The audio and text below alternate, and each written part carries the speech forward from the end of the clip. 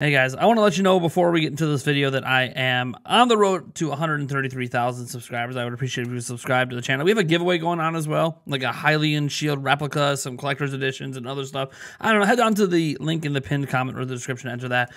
Also, I just want to say that, thank you so much for helping me on my journey here. Being a full-time YouTuber is a dream, and while I am full-time right now, we're not really where we want to be just yet. I am raising 3 kids.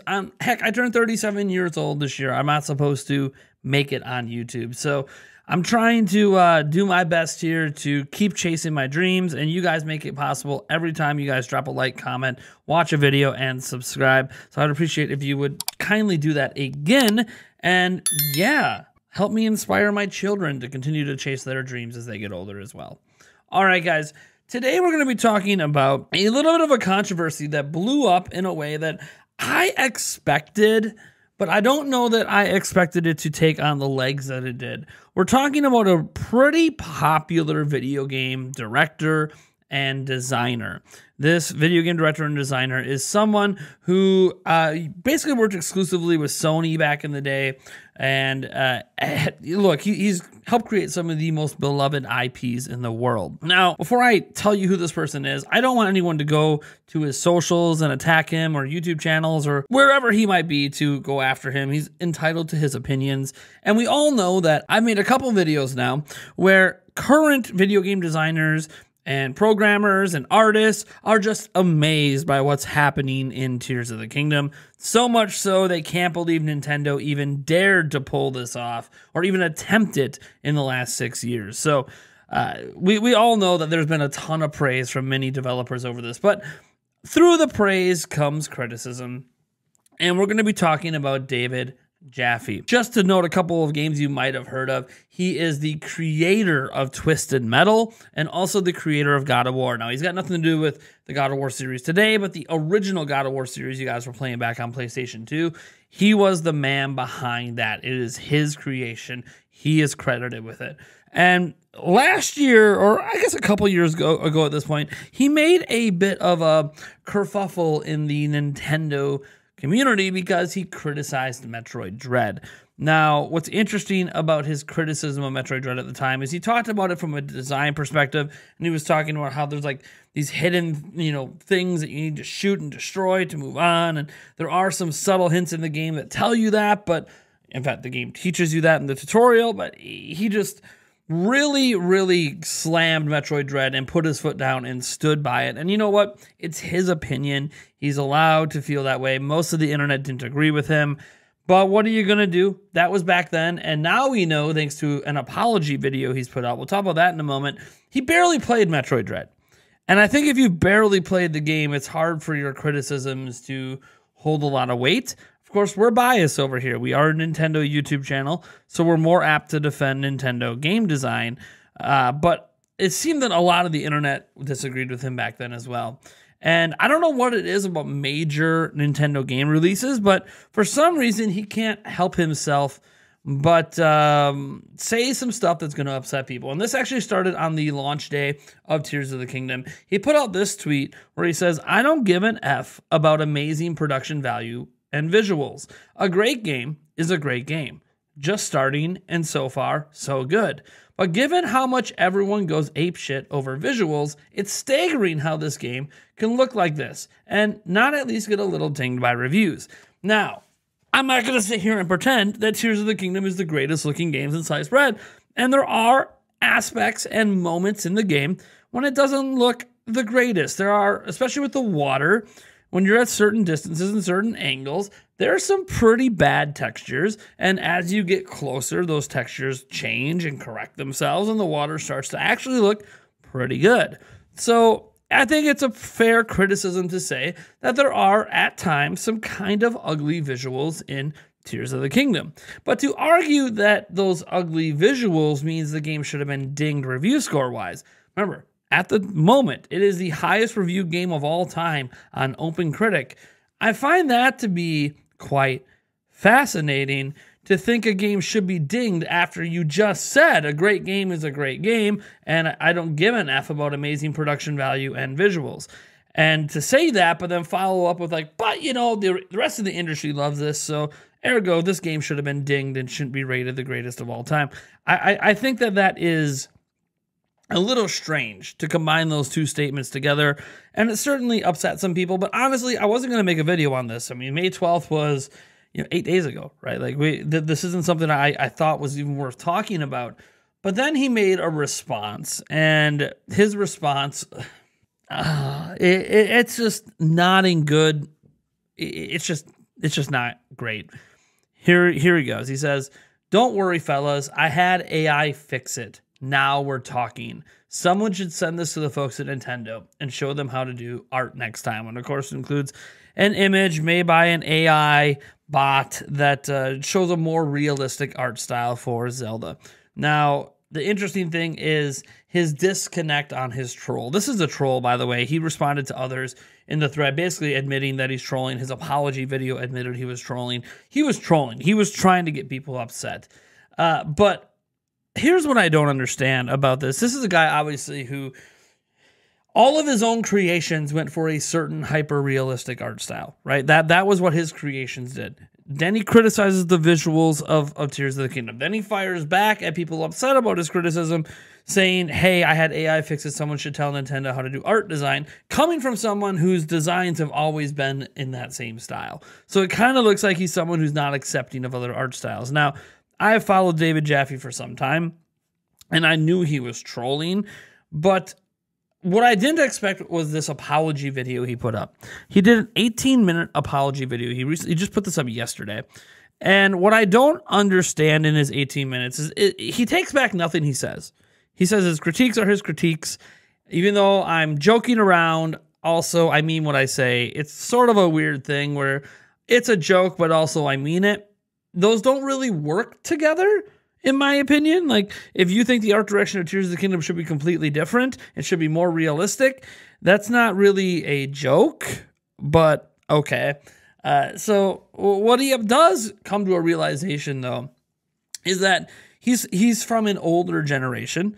He was in high school back in the 70s, and that maybe he didn't take into consideration that today's younger players, anyone under the age of 35, he stated, which I guess I'm not in that age group because I'm turning 37, so I guess I'm part of the older crowd. I don't know if I like being classified like that. I'd rather be classified as a younger crowd member, whatever.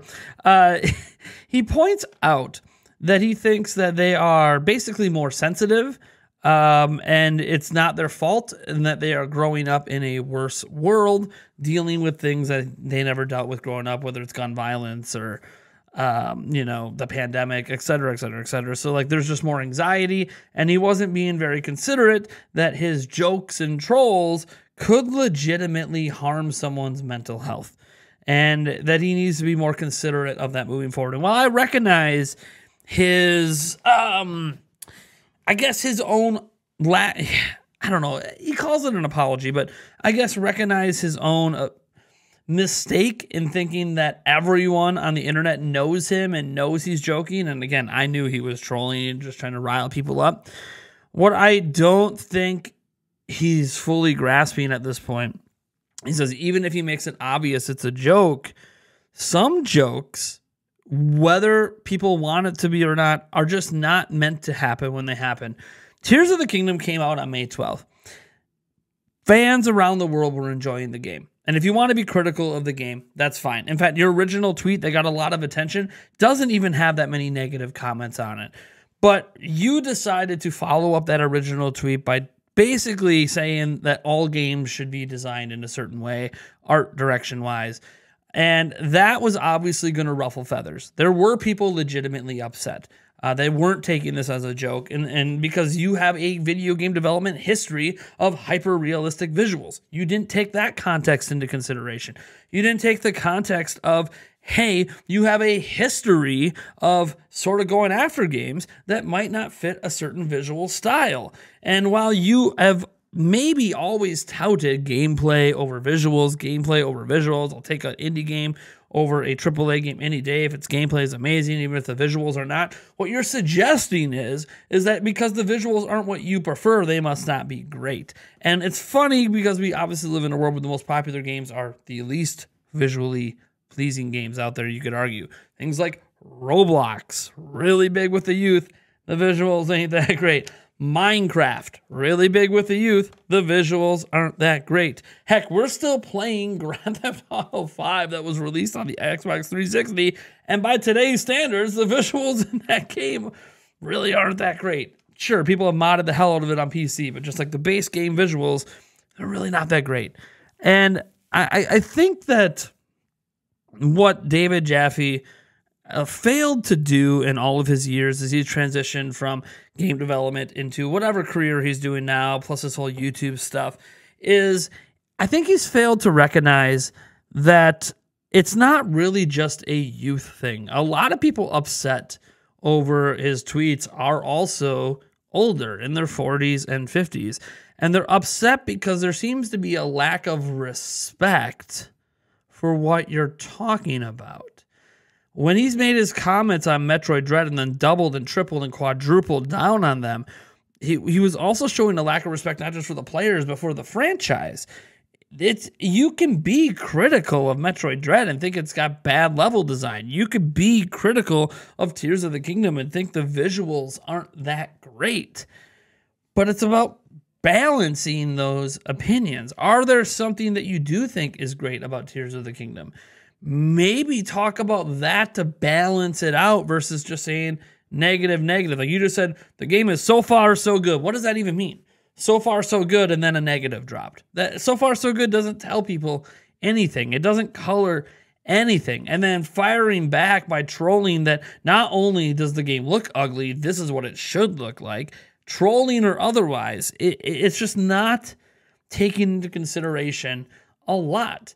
Zelda franchise obviously means a lot to a lot of people. We're a very passionate fan base, but it's not just people who are younger. It's also people that are older and grew up on it. People exactly like David Jaffe that are passionate about it. And if you're trying to take everyone's feelings into consideration, then maybe just don't troll on the internet.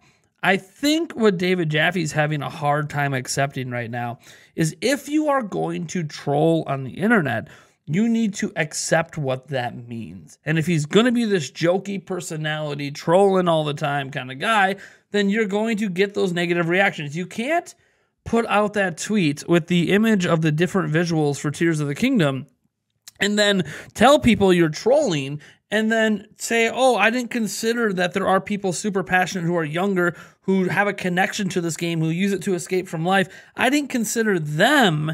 And to them, I am sorry that I trolled and didn't make it obvious I was joking.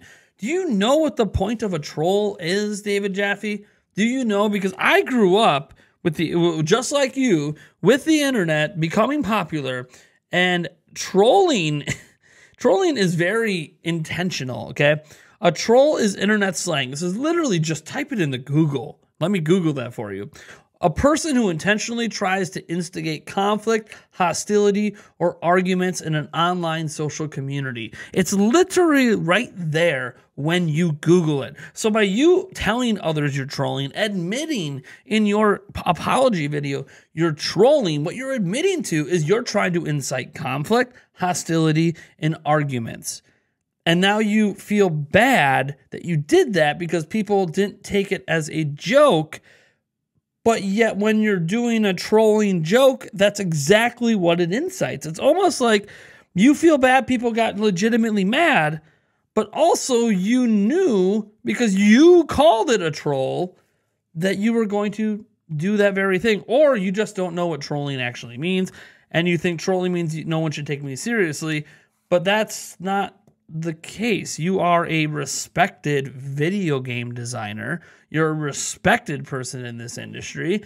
And it's like you're not showing respect to yourself to understand your position could matter to many people. And then obviously when you have those deep connections with God of War, Twisted Metal, IPs with a long history on PlayStation, you also inadvertently, not your fault, but inadvertently stoke the flames of fan wars of PlayStation versus Nintendo fans. Something that really doesn't need to be reignited at this time, right? Tears of the Kingdom is doing incredible. So is PlayStation 5. I think both crowds should be pretty happy with the state of things. You know, PlayStation fans have Spider-Man 2 and Final Fantasy 16 coming up, a state of play coming up this week. We're going to be live streaming about.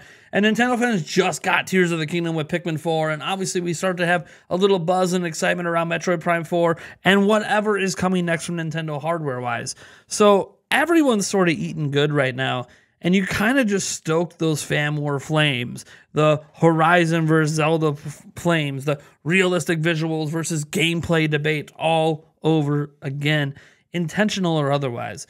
So to me, the lesson to take out of this is, first off, guys, let's try not to get so upset over things that are said on the internet. I think this is just a generally good policy. I know I struggle with that at times. And another thing is, just accept what you're doing, David. That's my advice to you. If you want to troll and be jokey on the internet, then accept the consequences of what the trolls and jokey stuff does. You're going to legitimately upset people. You're going to cause conflict, hostility, and arguments. That's what happens. If you don't want that to happen, then stop doing that. Okay? You can't say I'm trolling people and then have this, I don't know, come to mama moment where you're like, oh, I didn't realize this was really going to upset a lot of people. I used to consider people that got upset by this to just be idiots. No. People aren't idiots just because they got upset at you. You did something to instigate that reaction. And sometimes you got to accept that responsibility. Not so sure that David Jaffe hasn't done that. Anyways, guys, let me know what you think about this down in the comments below. I am Nathaniel Ruffle-Jantz, and I'll catch you in the next video.